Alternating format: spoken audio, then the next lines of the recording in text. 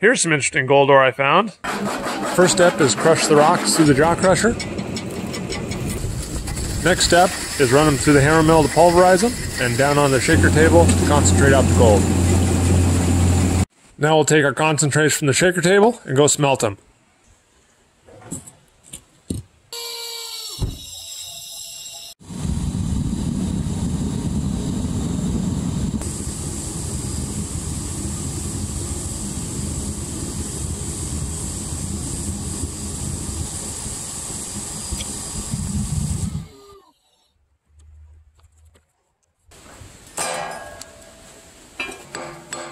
We take the lead button off the bottom of the slag and put it in the cupel furnace.